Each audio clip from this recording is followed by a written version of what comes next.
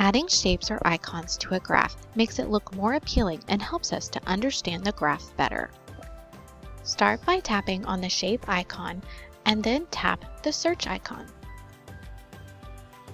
For this example, I'm going to type in pizza and tap the icon to add it to my sheet. I can resize the icon and move it to wherever I want. I can change the color of the icon or shape by selecting the icon and then tapping the formatting button. Select the Fill button and then select the color you want from the Preset, Color, Gradient, or Image tabs.